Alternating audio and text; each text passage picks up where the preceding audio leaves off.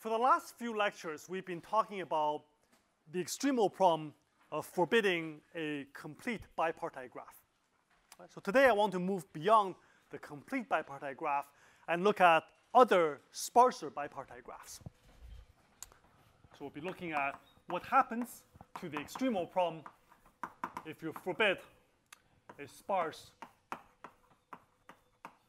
bipartite graph.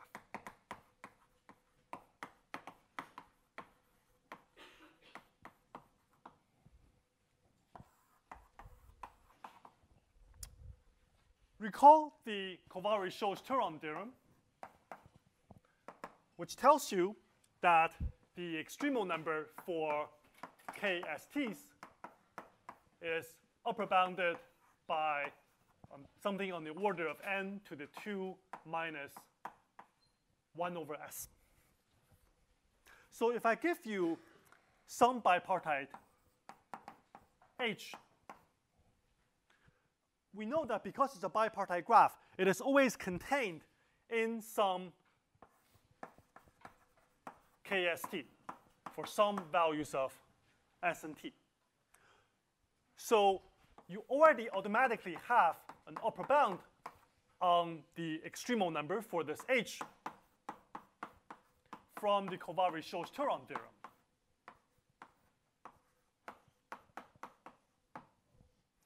But as you might expect, we might be very wasteful in this step. And the question is, are there situations where we can do much better than what is just given by applying Kovács-Sós-Turon? And today I want to show you several examples where you can significantly improve the bound given by Kovács-Sós-Turon for various sparser bipartite graphs. So the first result is the following theorem, which is initially due to Faraday, and then a different proof was given by Alon, Krivulevich, and Sudakov. And the latter proof is the one I want to present because it presents an important and intricate probabilistic technique, which is the main reason for showing you this theorem. But let me tell you the theorem first. So here, H will be a bipartite graph, and it has vertex bipartitions A and B, such that every vertex in A has degree at most R. Okay. So the bipartition is A and B, and the degree in A is at most R for every vertex on the left side in the set A. And I want to understand, is there some upper bound on the extremal number that does better than Kovács-Sós-Turon? And the theorem guarantees such a bound. So then there exists some constant depending on H such that the extremal number is upper bounded by something to the order of n to the 2 minus 1 over r. Compare with Kovács-Sós-Turon. On one hand, if your H is the complete bipartite graph KST, then this is the same bound as Kovács-Sós-Turon. On the other hand, you might have a lot more vertices in A and a lot more vertices in B. The hypothesis only requires that the degrees in A, max degree is at most R. So it could be a much bigger graph. So if you apply Kovács-Sós-Turon, you would get a much worse bound compared to what this theorem guarantees. Okay. This 1 over r is optimal. You cannot, in this given statement, you cannot improve this 1 over r, right? Because we know that from the KST example and the lower bounds I showed you last time, you cannot improve upon this 1 over r. So in this form, this theorem is best possible.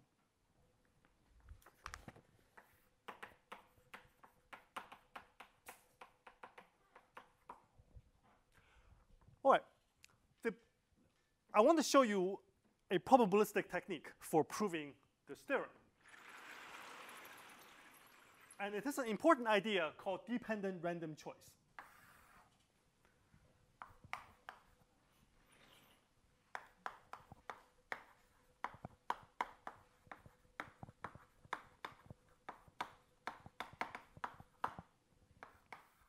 Okay, so let me first give you an informal interpretation of what's going on. So the idea is that if you have a graph G with many edges, then inside G, I can find a large subset of vertices, U, such that all small subsets of vertices in U have many common neighbors.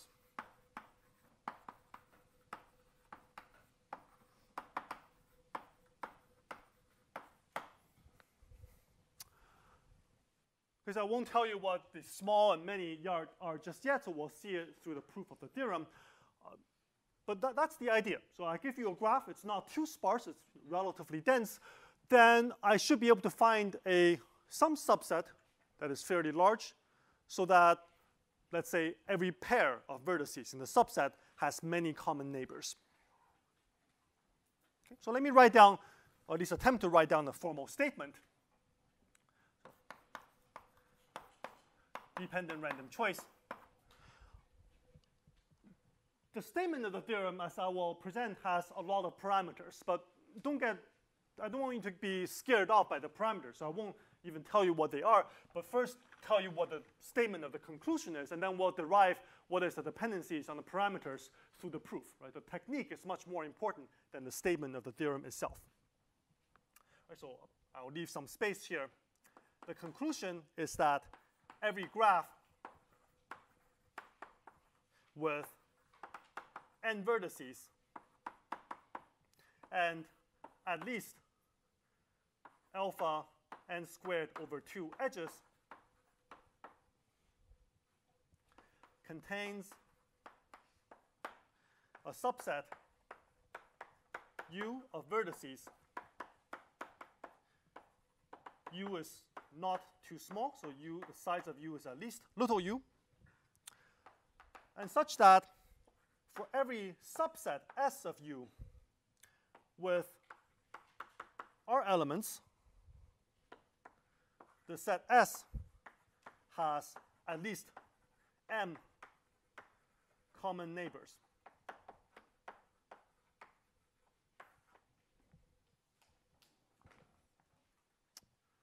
All right. So what's the idea here? I give you this graph, and I want you to produce the set U that has this property. Now, how might you go about finding the set U? Let me give you an analogy.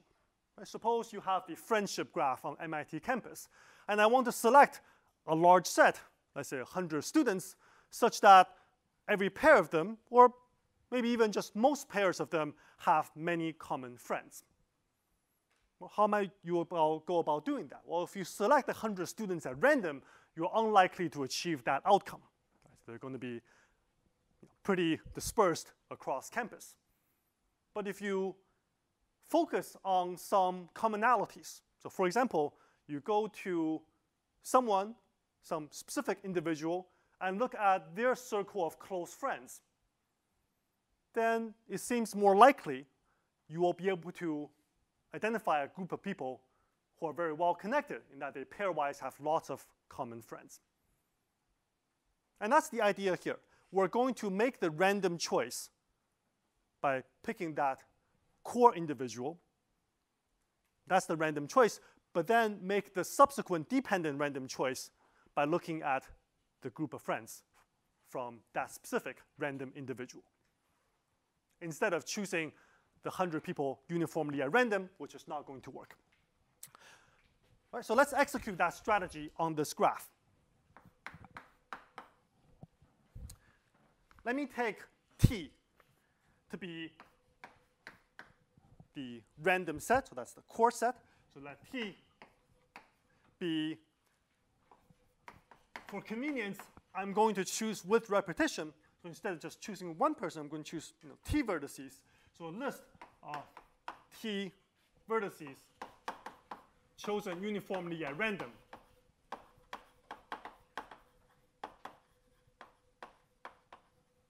from the vertex set. So G is going to be my graph. Okay, so this graph is G. And what we are going to do is look at the set A, which is the set of common neighbors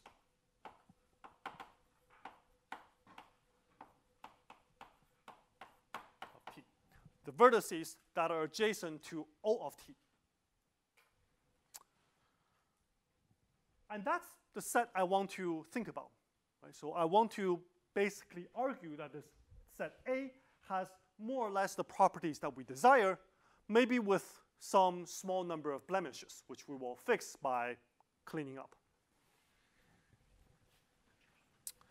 First, I want to guarantee that A has a big size. Right? We are actually choosing a lot of vertices. So let's evaluate the size of A in expectation. By linearity of expectation, we need to compute the sum of the probabilities that individual vertices fall in this random A. For each particular vertex A, for each particular vertex V, when it's in A, well, it is in A if T is contained in the neighborhood of this V. Right? So all of your chosen T's fall into the neighborhood. Otherwise, V is not going to be contained in A. So each individual probability can be computed easily by looking at the size, the degree of V, divided by the number of vertices raised to the power T. T independent choices chosen with replacement. And by convexity, applied to the final expression, we find that it is at least this quantity here, where essentially we're taking the averages of the degrees. Okay, so this is by convexity. And finally, the graph has at least that many edges, so the final quantity there is at least n alpha to the t. Yes, question? So in our original list, we're allowed to have repeated vertices? Yes, question is, in our original list, are we allowed to have repeated vertices? Yes, so it's a list, and we're choosing every element independently at random, allowing repetition. Yeah, so it's sometimes called choosing with replacement. You choose a t, you throw it back, you choose another one.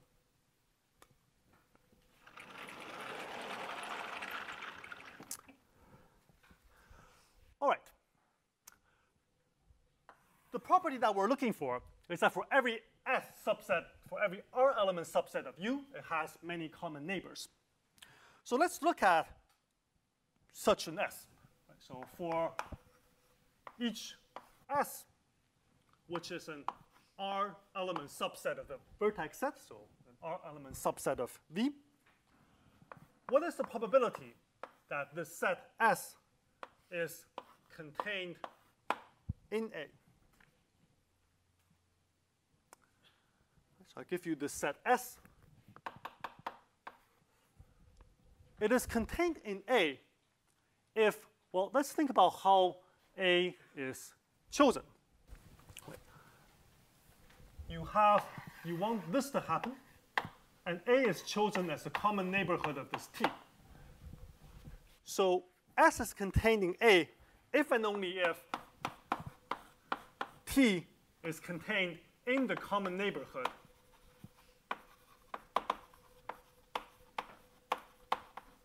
of S. So X is fixed for now. T is random. So we draw the elements of T independently, uniformly at random. Therefore, this probability is equal to the number of common neighbors of S as a fraction of the total number of vertices, this fraction raised to the power t.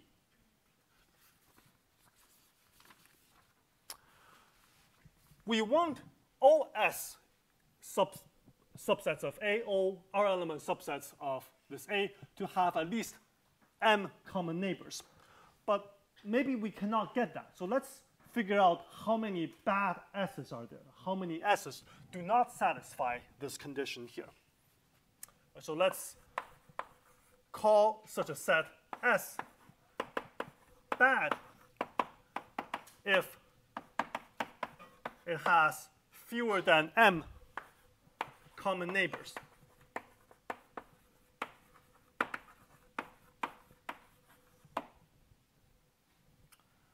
And from this equation, we see that for each fixed S,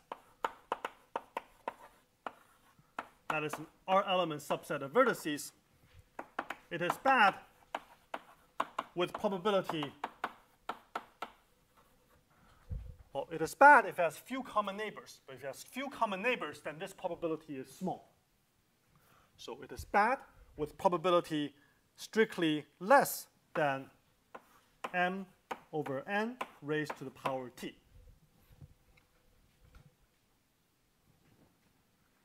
So we chose this A in this dependent random way. And basically, we want that all subsets, all R element subsets have many common neighbors. But maybe we cannot get that at the first try. But we only have a small number of blemishes. So we can fix those blemishes by getting rid of the possible bad R subsets. And that's fine to do as long as there are not too many of them. And indeed, because each S is bad with small probability, the expected number of bad R element subsets of A is at most, well, I look over all possible R element subsets of vertices. Each one of them is bad with this probability here. So we have that bound. And the point now is that if this number is significantly smaller than the expected size of A, then I can clean up all the bad subsets by plucking out one vertex from each bad subset. So indeed, that is the case because the expectation of the size of A minus, so let me call this quantity here star.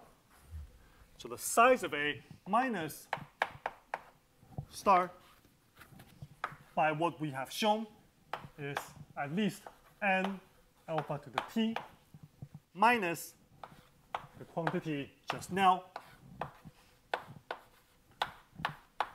And I want this number to be somewhat large. And now let me put that as the hypothesis of the theorem. So dependent random choice. So let U, N, R, M, T be positive integers, alpha positive real. And suppose n alpha to the t minus n choose r, m over n to the t is at least w. Okay. All right. That's where that inequality comes from. So if this is at least w, then what we can do is delete one vertex from each bad subset. Okay. So each bad subset S. And after deleting, A then becomes some smaller set A prime with at least U elements in expectation, but then there exists. So U elements, or let me put it this way, we know that this is true in expectation, so thus there exists some t such that that inequality is true without the expectation. Okay, so there exists some t such that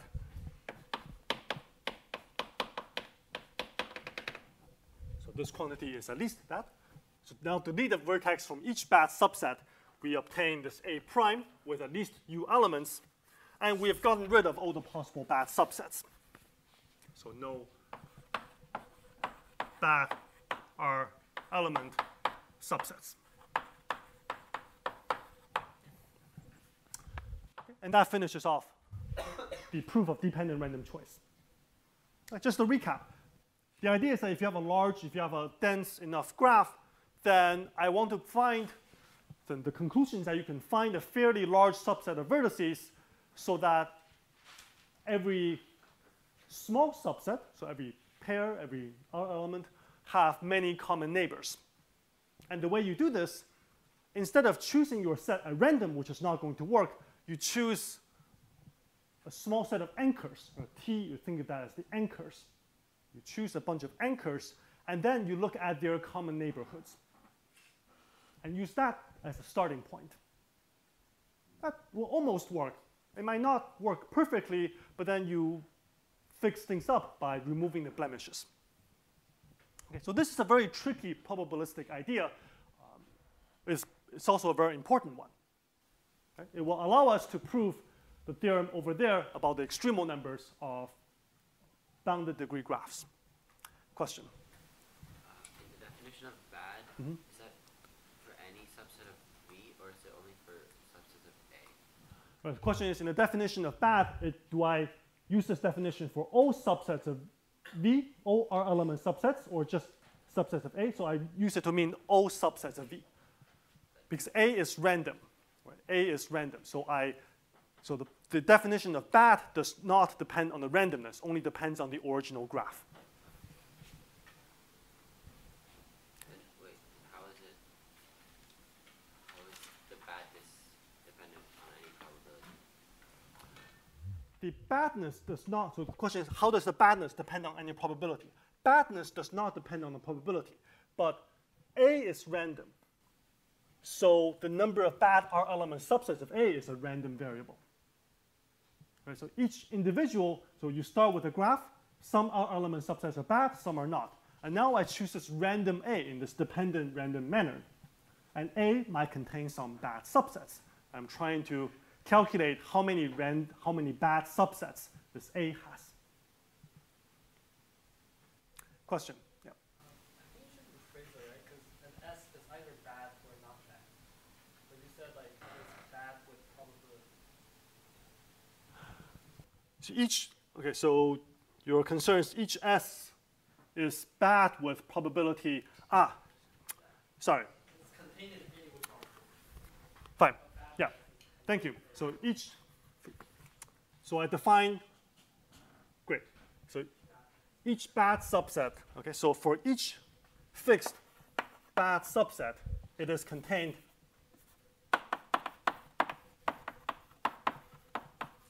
in A with probability. Okay, thank you. So this is, I hope this makes it clear. So the probability, the property of being bad is not random, but it being contained in A is random. Question? Can you explain again why S of A prime is a subset of Okay, so question is, why is this true? Right, so why are these two events the same? And you kind of have to steer the definition a bit. Right? So T is chosen as the common neighborhoods. So you choose T at random, and you choose A to be the common neighborhood of T.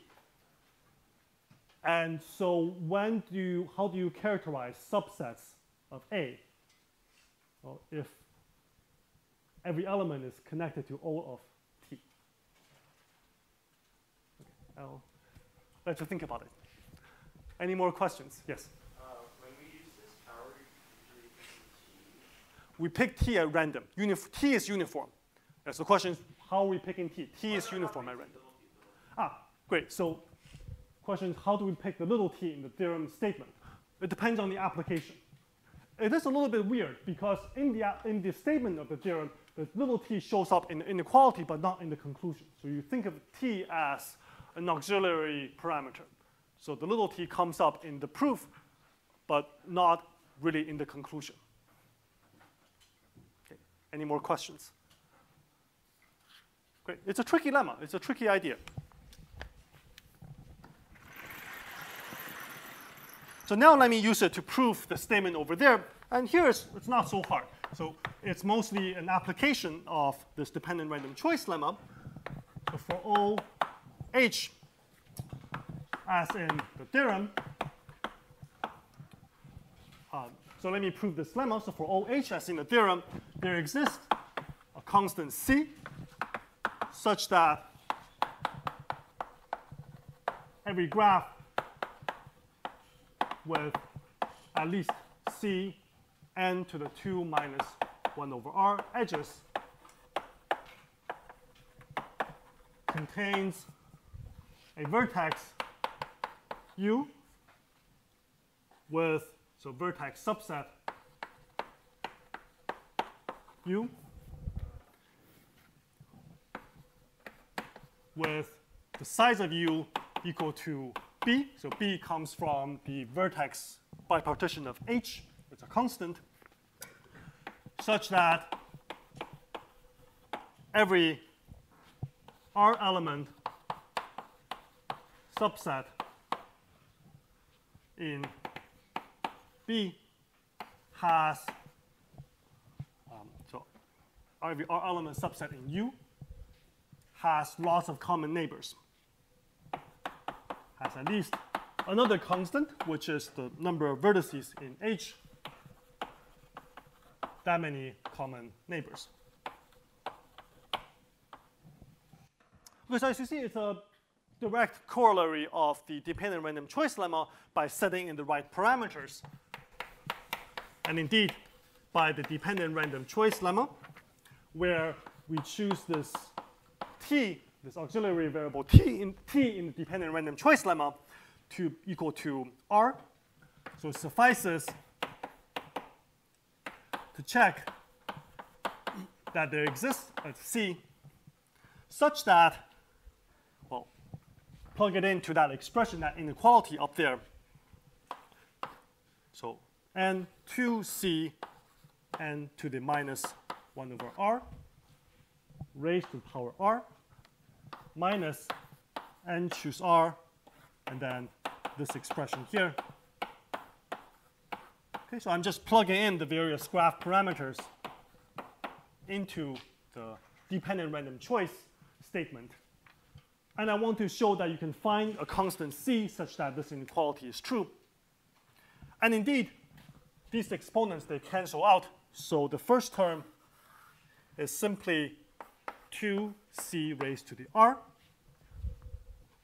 And the second one, because, again, you notice that the exponents work out just fine, so it is a constant, at most a constant. So you can choose c big enough so that this is true. Okay, so it's a direct verification of the hypotheses of the lemma. And now we're ready to prove the theorem over there.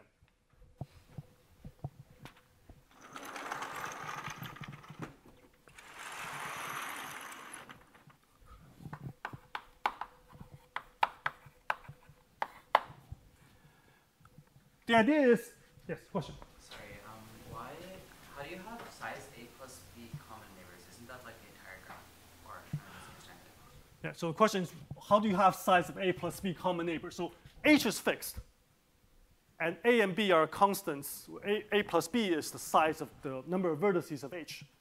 That's a constant. Oh, sorry, not at all. Okay. So yeah, I'm talking about common neighbors not in H, but in the big graph G, as n vertices. Okay. Great. Now I like questions. So it's tricky. It's a tricky argument. So please do ask questions if you're confused. And there are times when I may not have explained it very well, so please do ask questions. So let's prove the theorem. And now we're almost there. The idea is that we embed the vertices of B into the big graph G one by one. Sorry, first embed B into the vertices of G using U from the lemma. So the lemma that we just stated. And I claim that once you have done that, so the vertices of B,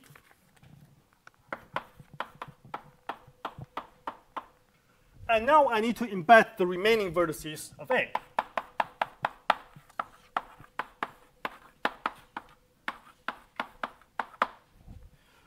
And I can do this one by one.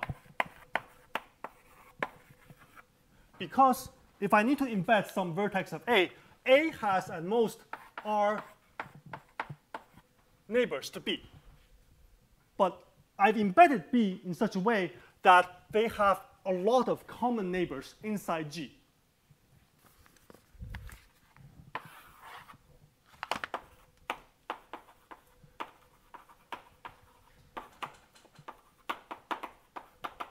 So I can always do it.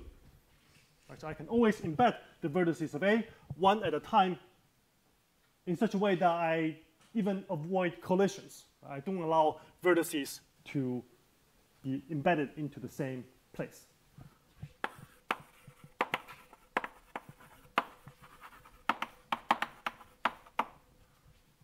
And this is all using that B, the embedding of B, which is U, has many common neighbors in G. Right, so once you put that in, and the rest, you just make one choice at a time. And you need to embed a second vertex. Well, you can find somewhere in their common neighborhood that allows you to do it. So you embed the vertices one at a time, and then you finish embedding the whole graph. Any questions? Okay, it's a tricky argument.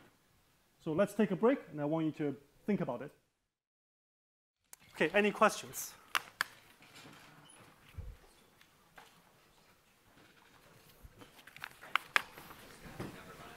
Yeah.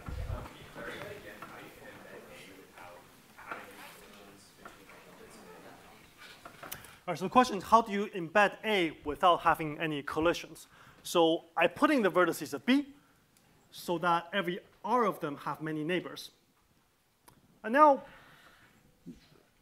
I want to try to embed the vertices of A one by one in any order.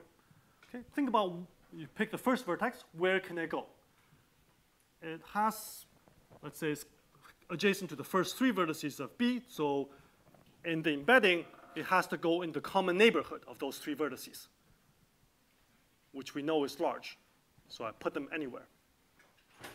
And I do the same for the second vertex, do the same for the fourth vertex. So I just keep on going. Now, because the common neighborhood is large, it may be that some of the potential vertices I might embed is already used by the previous steps in the process. But because I always have at least A plus B common neighbors, I always have some possibilities that remain.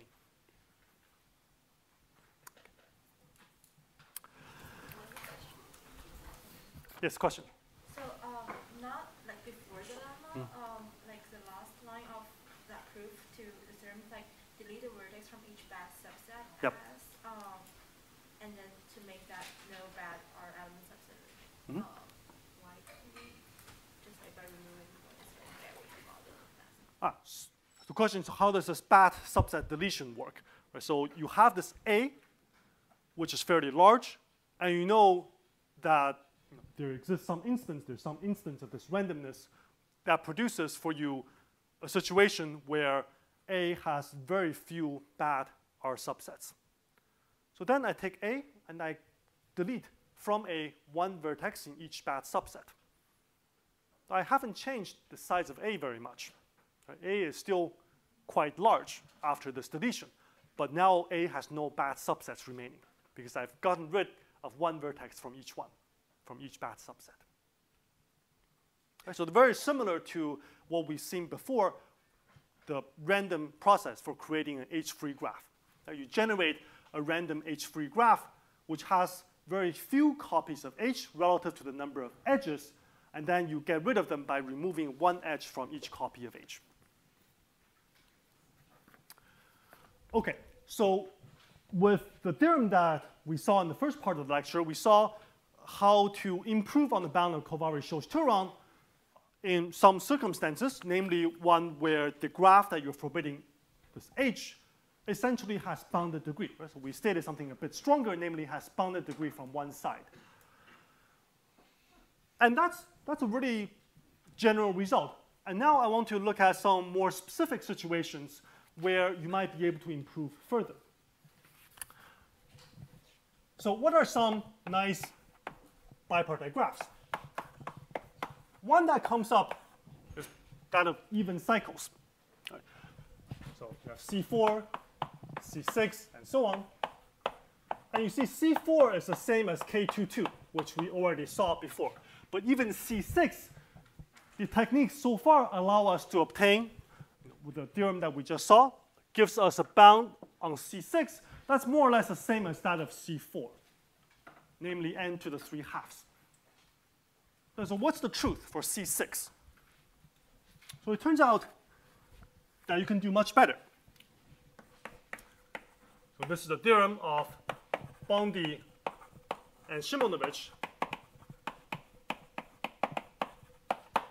that for all integers k, at least 2, there exists some constant c such that the extremal number, well, I'm going to use c too many times, so I'll just say that the extremal number of c2 sub k is at most on the order of n to the 1 plus 1 over k. So in particular, for 6 cycles, the upper bound is 4/3 in the exponent, better than the 3 halves. So this is another class of graphs where there are some nice upper bounds. And you can ask, well, just like Kovács-Sós-Turon for complete bipartite graphs, do we know matching lower bound constructions? And what is known is that it is tight only for a small number of cases, and the others we do not know whether they are tight. So this Bondy-Szymonovich theorem, it is tight for k being 2, 3, or 5, and open for others. Okay, so there are constructions for C4 free, C6 free, and C10 free, but not for C8 free. That's an open problem. The proof of the Bondy-Szymonovich theorem is slightly involved, but I want to show you a weaker result that already contains a lot of interesting ideas. So a weaker result is this,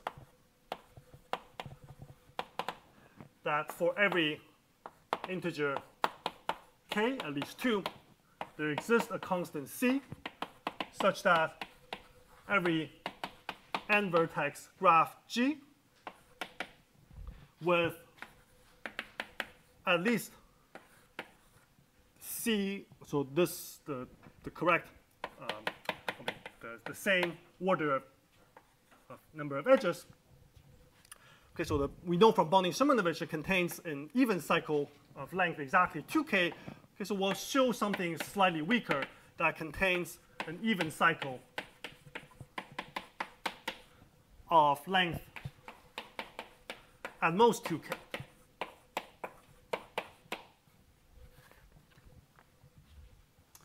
Right, which, in other words, says that the extremal number, so we haven't introduced this notation, but hopefully you can guess what it means, that if you forbid all of these cycles, then it is this quantity there. Okay, so we'll show this weaker result. All right. So let's do it. First, I want to show you a couple of easy preparatory lemmas. So first, so every graph G contains a subgraph with min degree at least half of the average degree of G. So you have a graph G. It has large average degree, has lots of edges, but maybe there are some small degree vertices. And it will be useful to know that the minimum degree is actually quite large as well. So it turns out by passing to a subgraph, you can guarantee that. Okay. How do you think we might prove this? I give you a graph. I know it has lots of edges, but maybe some vertices of small degree. Yep. Okay, so you suggest dependent random choice. That's a heavy hammer for such a simple statement. So it turns out we can do something even simpler. Right, so we just throw out the min degree vertices. Right? So throw out the small degree vertices.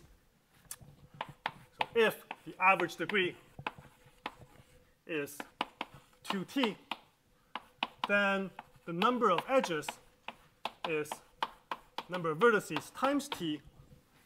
And you see that removing a vertex of degree t, or at most t, cannot decrease average degree. So I have this process where I remove vertices that are less than half of average degree, and the average degree never goes down. So I keep on doing this. Average degree stays the same, or it can go up, but it never goes down. And when I stop, I don't have any more small degree vertices to get rid of. Actually, why does this process even terminate?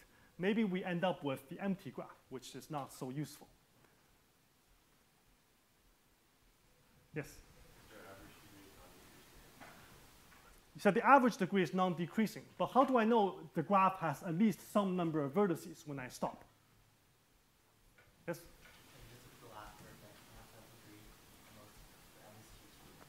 Okay, so if you must terminate, right?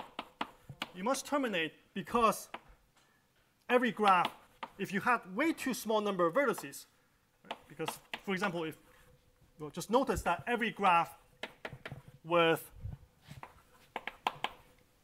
at most 2t vertices has average degree less than 2t. So you'll never get below 2t vertices. You run out of the room if you go too far.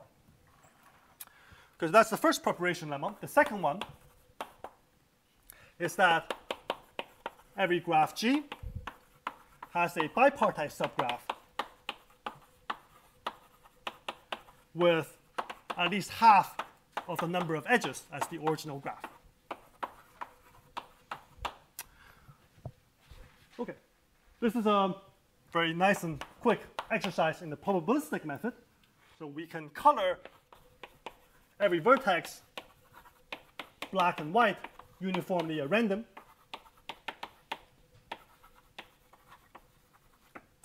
And the expected number of black to white edges is exactly half of the original number of edges by linearity of expectations. So there's some instance with at least that many black-white edges, and that's a bipartite subgraph.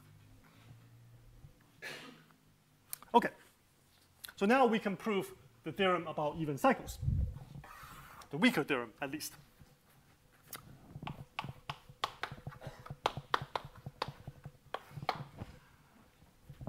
I start with a graph which has a lot of edges, but by these two lemmas and changing constant somewhat, I can obtain a subgraph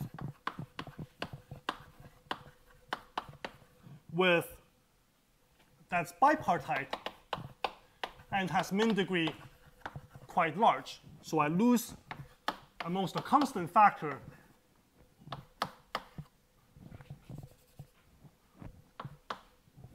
and I get basically within a factor of 2 of, well, factor of 4 of the average degree. Okay, so let me call this quantity delta, the min degree in this subgraph, in this bipartite subgraph. let's think about what happens to this graph if I start with an arbitrary vertex. Right, so now I have a min degree condition. It's really all vertices are now kind of the same to me. So pick an arbitrary vertex and look at its neighborhood. It has at least delta edges coming out. So let me call the first vertex level 0 and the second set level 1. It's bipartite, so there are no edges within level 1. Let's expand out even further.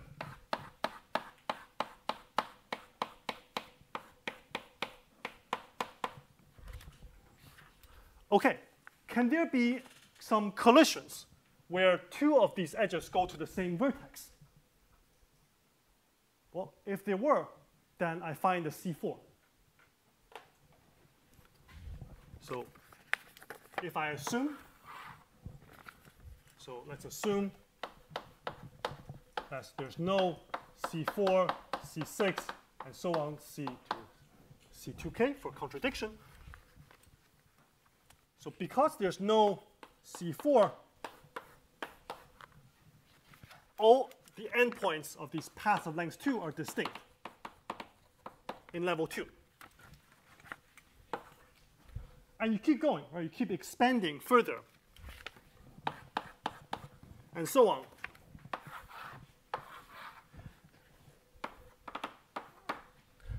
And all the way to level t.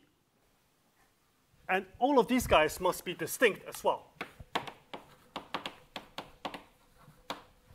because otherwise you find a cycle of length at most 2t. So when you do this expansion, each step you get distinct vertices. And you also have no edges inside each part because you're looking in the bipartite setting. Okay, so how many vertices do you get at the end? Well, I have a min degree condition.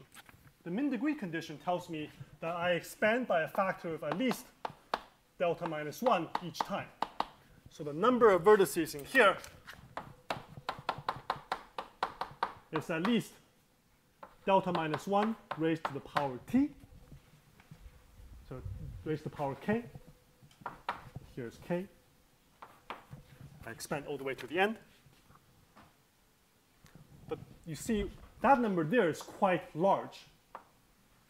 So in particular, if c is large enough, then it's bigger than n.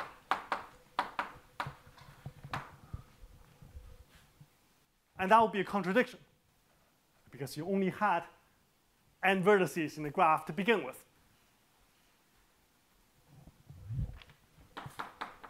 Therefore, the assumption that there are no cycles, even cycles of length at most 2k, is incorrect. Okay, and that finishes the proof.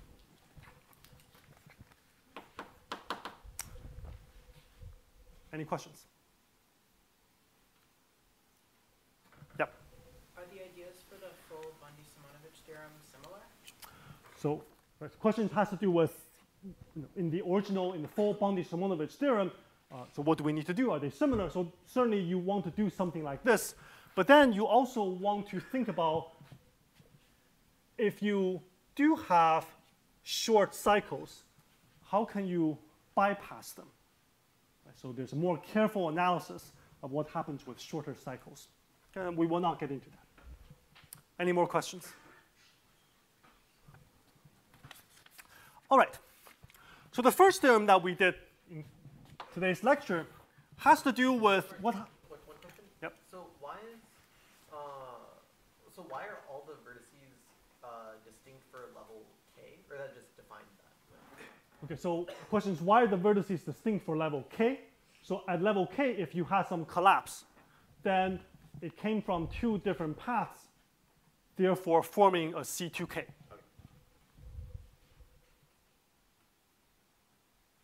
Okay.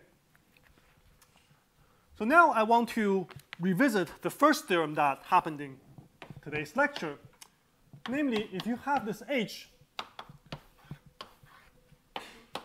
bipartite A and B, right, so we saw the hypothesis was that if every vertex in A had bounded degree at most r, then we got an upper bound on the extremal number that was n to the 2 minus 1 over r. And in particular, for r equals to 2, right, suppose I have that situation there. Suppose that the degree for every vertex in A is at most 2. Then the first theorem guaranteed us that the extremal number is on the order at most n to the 3/2, just like the extremal number for 4 cycles for K22s. And of course, this statement is tight in the sense that if I change this 3/2 to any smaller number, then, well, just taking h to be K22 violates it. So I cannot replace, in this generality, 3/2 by any smaller number, because we know that the extremal number for K22 is this order. But is that the only obstruction? Right? So if h is not K22, well, you can make some sillier examples too by taking K22 and add some more edges. So let's forbid h from having a K22 subgraph. Can you do better now? So in this case, can you improve for the specific h that exponent? And we already saw one case where you can do this, right? So namely, in Bondi-Simonovich theorem, for cycles, well, if you only apply to this theorem here, you get 3/2, but Bondi-Simonovich tells you a much better exponent. So let's explore this situation. And it turns out, in a very recent theorem that was only proved in the last couple of years by David Conlon and Junkyung Lee, they showed that for every h as above, there exists constants little c and big C such that the extremal number of h is upper bounded by something where I can decrease 3/2 to some even smaller number. Okay? So somehow this 3/2, now we understand, is really because of the presence of K22. If the graph has, if h has no K22, then some smaller number suffices.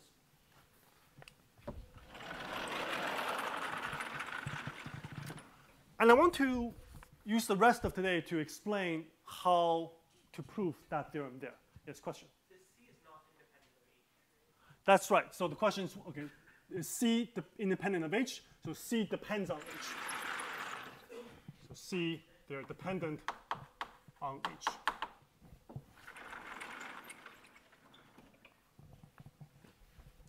Questions?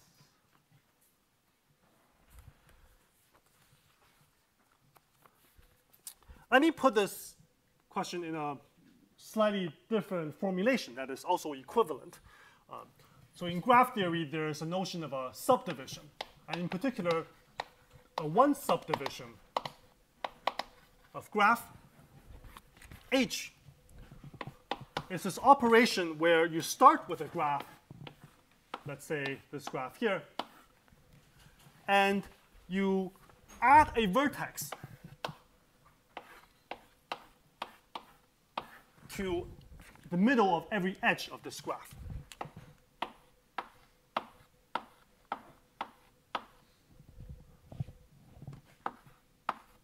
Okay. So initially it's 4 vertices. Now you add a new vertex to every edge. So you subdivide every edge into a path of 2 edges. That's called a subdivision.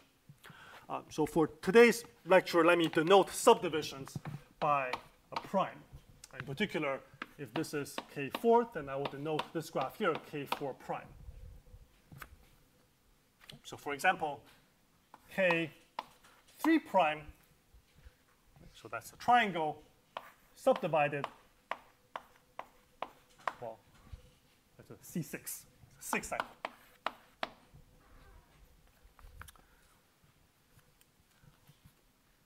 So observe that every h that comes up in this theorem here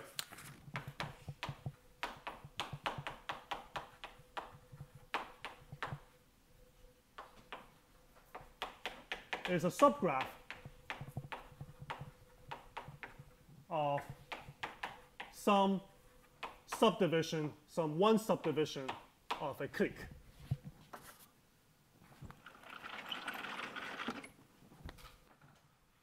Because the vertices on the left in A of degree 2, right, so you think of them as midpoints of edges.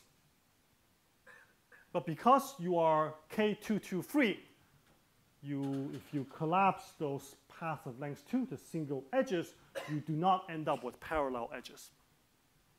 So it is the subgraph of this one subdivision of some graph, which then you can complete to a clique.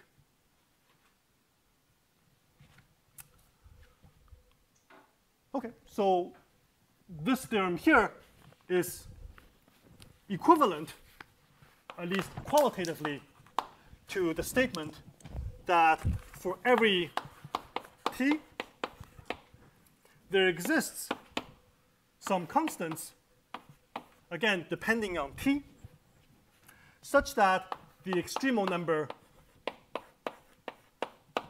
of the one subdivision of a clique is bounded by something where we can improve upon the exponent in the first theorem in today's lecture.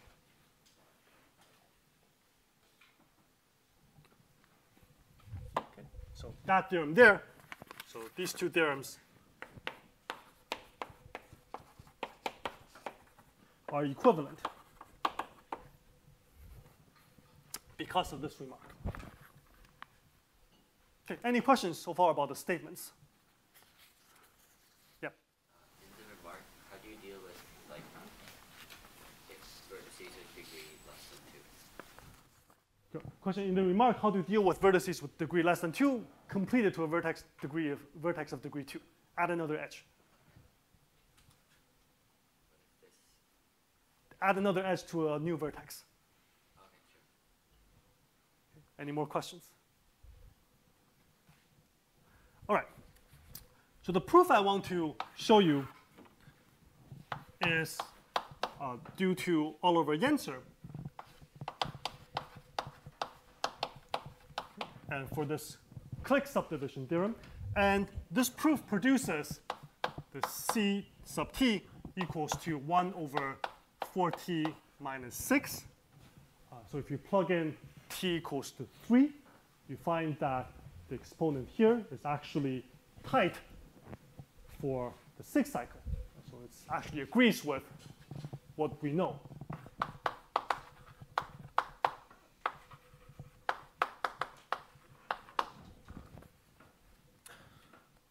Okay. So I want to show you some of the main ideas from this proof. Just like the proof that we saw for the cycles, even cycles theorem, it will be helpful to start with some preparation. You start with a graph that, even though it has lots of edges, may have lots of vertices with high degree, lots of vertices with low degree. It's nice to clean it up somewhat.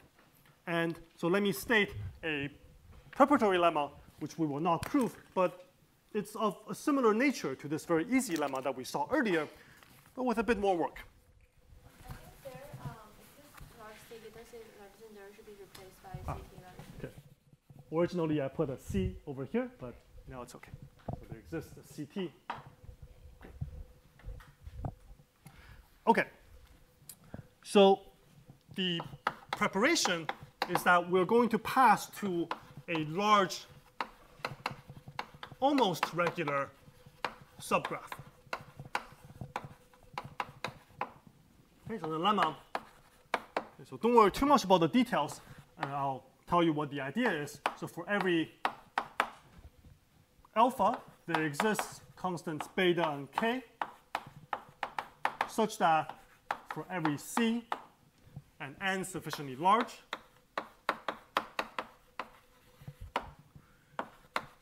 every n vertex graph G with lots of edges, so C n to the 1 plus alpha edges, has a subgraph G prime such that, okay, so I want some properties.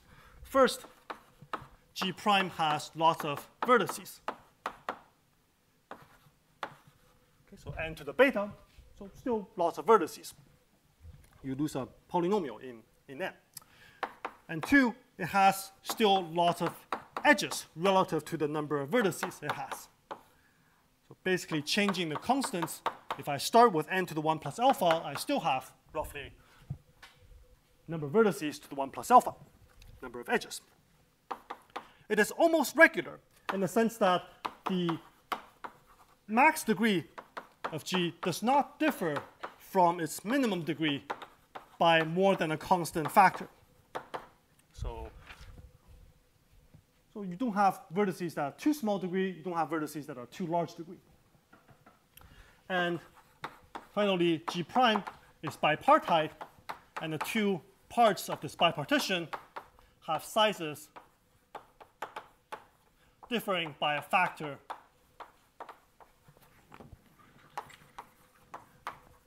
at most 2.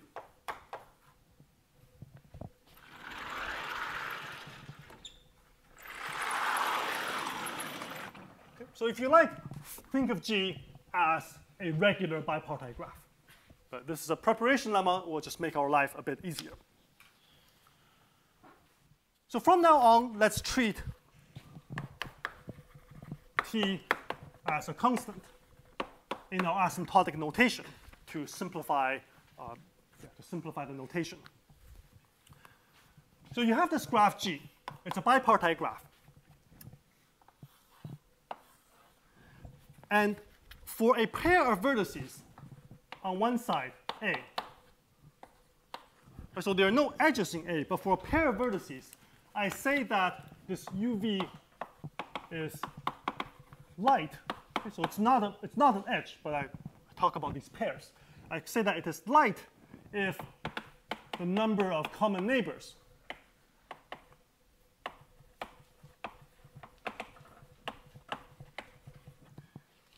between of U and V is at least 1 and less than T choose 2. So it has some common neighbors, but not too many. And then we say that this pair is heavy if the number of common neighbors is at least T choose 2. Okay, so if a pair UV has some common neighbors, then it's either light or heavy.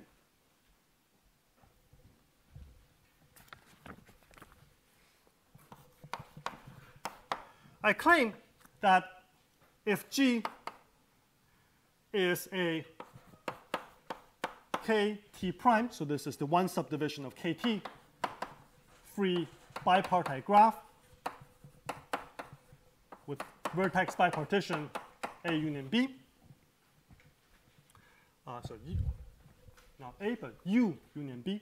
U will eventually be a subset of A, such that all the vertices on the left on U have degree at least delta.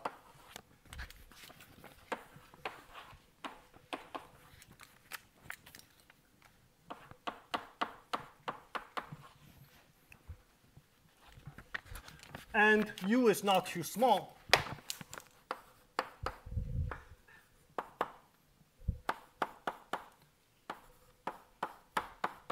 So it's at least 4bt over delta. Don't worry about it for now. So think of delta, this is a min degree. So it is somewhat smaller than the average. It's basically the average degree of your graph. And B, think of as n. It's more or less the whole set of vertices. Then the conclusion is that there exists a U in a lot of light pairs in the set U. There exists a vertex in many light pairs.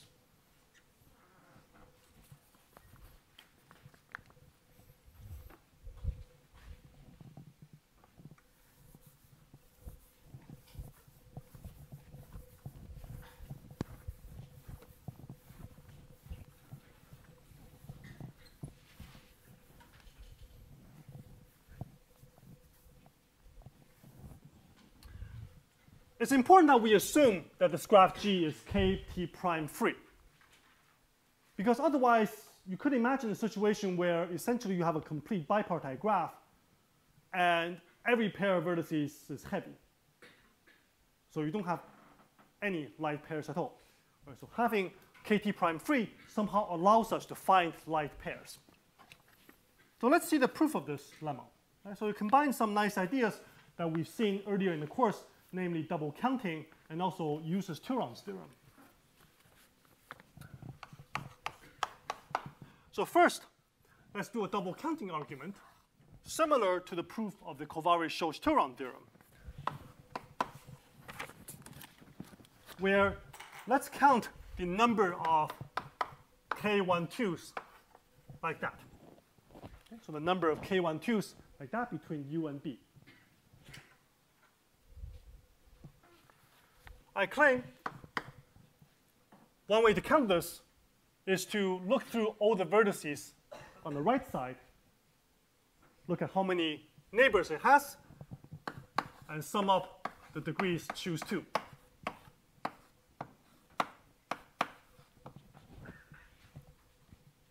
Okay? Yep. So skipping some, well, okay, so I can tell you what comes out. So by convexity, we find that it is at least this quantity here. And then assuming the minimum degree condition, we find that this quantity is quite large.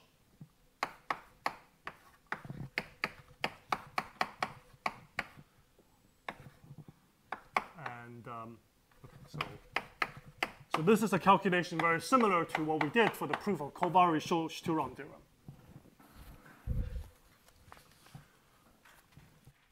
The low degree vertices in B do not contribute much to this sum.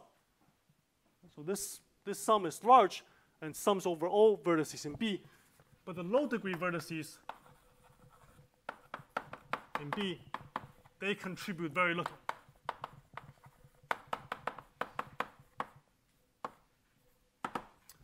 Because if we sum over all the vertices of B with degree less than 2t, then, well, each summand is at most 2t squared, which, again, by the assumption of delta, is less than half of the total sum. So the low degree vertices of B do not contribute very much to the sum. So let's look at the higher degree vertices. So the higher degree vertices, they contribute a substantial chunk.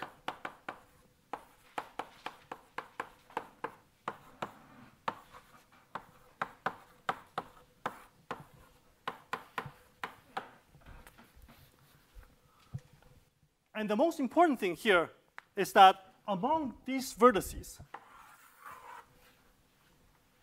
there are no T mutually heavy. Okay, so not among these vertices, but in U. If you look at U, there are no T mutually heavy vertices in U. If you had T mutually heavy vertices in U, then what happens? Right, so if you had T mutually heavy vertices, if you have, let's say, 3 vertices in U, they're mutually heavy. Each one of them, because they're heavy, I can find many common neighbors. So I can build this path of length 2. I can build another path of length 2. And I don't run out of vertices because they're all heavy. They all have at least t choose 2 common neighbors. So I can build this subdivision of KT. So there are no mutually heavy vertices in U. Okay, so where have we seen this before? So you think about the neighborhood of a vertex in B. Because it's inside a neighborhood, all the pairs are either heavy or light. And there are no T mutually heavy vertices. So then Turon's theorem tells us that there must be many light vertices. That there are many light vertices in this neighborhood. So the number of light pairs in the neighborhood of this V, if has at least T neighbors, or else you run out of room,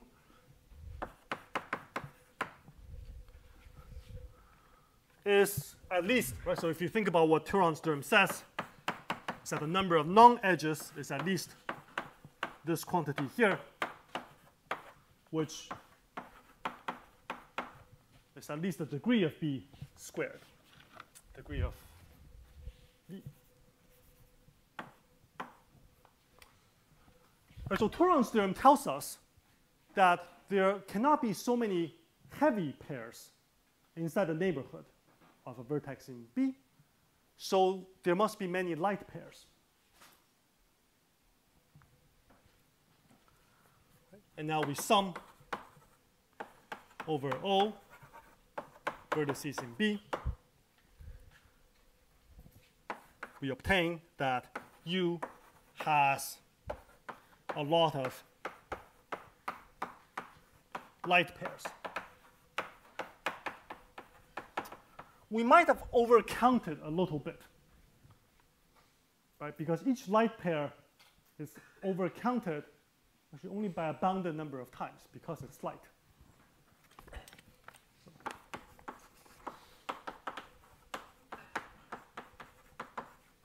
So it's overcounted by less than k choose 2 times. So that's just a constant factor.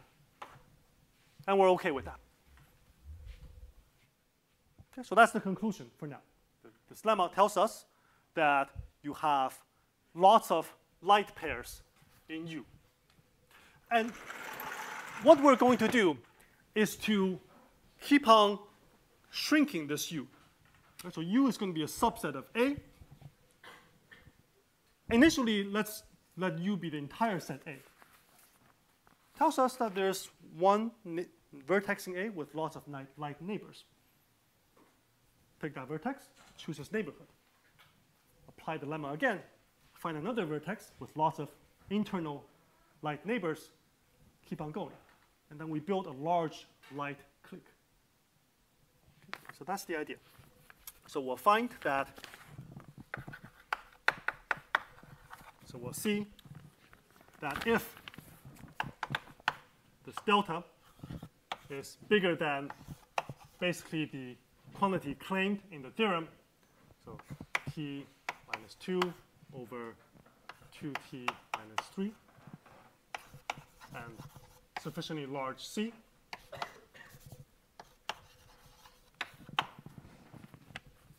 then there exists the sequence U1, U2, U3, so on, all the way to UT, and the sequence of vertices V1, V2,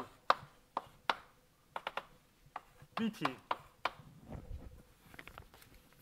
So such that initially I take A, and the idea is initially I take V1 to be whatever comes out of that lemma, and I want the property that all of the VI, Vj's are light.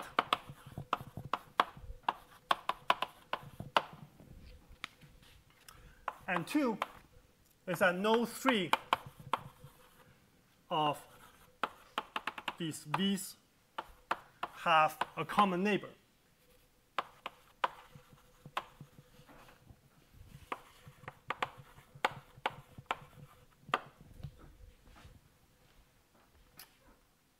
And I claim once you have these two properties, then you can find your clique subdivision. You find these T light vertices. Okay, so if you have V1, V2, V3, V4, you have these light vertices, and I can build a clique subdivision from these light vertices. Because they're light, they have at least one common neighbor for each pair. And just keep building them. Right? So I build these common neighbors. Well, you should be somewhat worried that I end up using the same vertex twice. But of course, that should not be a worry if I guarantee that no 3 of them have a common neighbor. That they cannot collapse. Right? You cannot have 2 vertices end up being the same. Otherwise, I would violate property B. So these two properties alone allow you to build a KT subdivision. But how do we find the sequence? Well, so we build it iteratively using that lemma. You start with one vertex guaranteed by that lemma. You look at its neighborhood. You pick another vertex guaranteed by the lemma. You look at its neighborhood, and so on. And you build the sequence of light clique. Yeah. When you say neighborhood here, it's the light neighborhood. Yeah. So we're not in the graph anymore. So everything's inside A. Everything is inside A. Okay. So let me finish off the list of properties, and we're almost there. Third property I want is that when I do this operation, I do not reduce my space of possibilities by too much. Namely, that the size of U does not go down too substantially.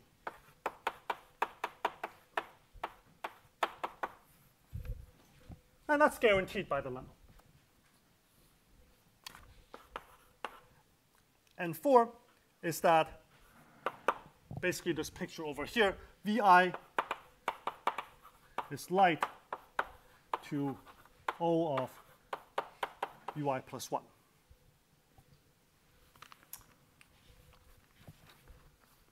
Okay. So I claim that you can find this sequence satisfying these properties.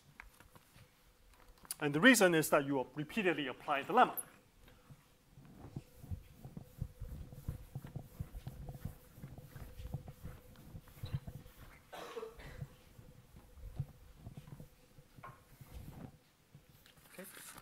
So